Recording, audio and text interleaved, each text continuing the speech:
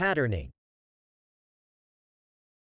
Patterning refers to the way words and phrases are organized in a language to create meaning and convey information. It involves the structure, order, and arrangement of words, sentences, and paragraphs. By understanding the patterns in English, learners can improve their comprehension and produce more effective and coherent communication. There are several types of patterning in the English language. 1. Sentence structure. English sentences typically follow a subject-verb-object (SVO) pattern. This means that the subject, the doer of the action, comes before the verb, the action, and the object, the receiver of the action. For example, she, subject, plays, verb, the piano, object. They, subject, ate, verb, lunch, object. 2. Verb tenses. English has various verb tenses that indicate the time of an action. These tenses follow specific patterns. For example, simple present, I walk to school every day. Present continuous, she is studying for her exam. Simple past, they visited their grandparents last weekend. Past continuous, we were watching a movie when the power went out. Future, he will go to the party tomorrow. 3. Word order. English has a fixed word order, and changing it can alter the meaning of a sentence.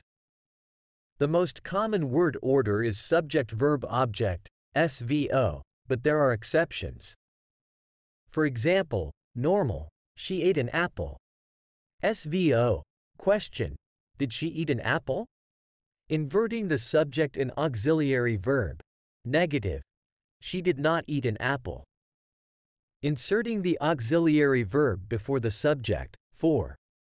Phrasal verbs.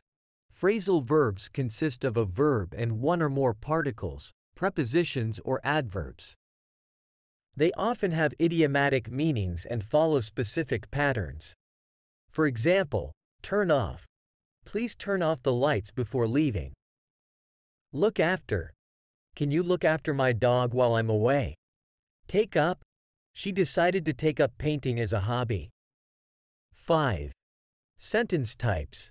English sentences can be categorized into 4 types: declarative, statements, interrogative, questions, imperative, commands, and exclamatory, expressing strong emotions. Each type has its own pattern. For example, declarative, the sun is shining. Interrogative, is the sun shining? Imperative, close the door, please. Exclamatory, what a beautiful sunset.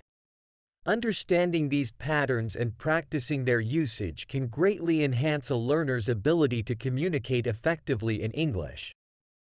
By recognizing and applying the appropriate patterns, learners can form grammatically correct sentences and convey their intended meaning clearly.